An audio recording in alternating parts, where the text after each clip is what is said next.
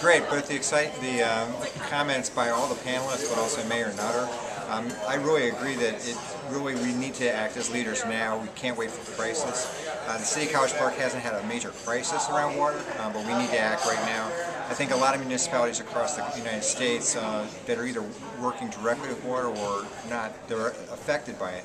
It has to do with our economic development and our health of our citizens, and so this was a great event and brought together a lot of different people who I believe will be leaders in the years to come. I don't think this will be a report that sits on a shelf. I think this will be acted on, and I think we'll be able to look back in 2025 and be really proud of the work we've been doing.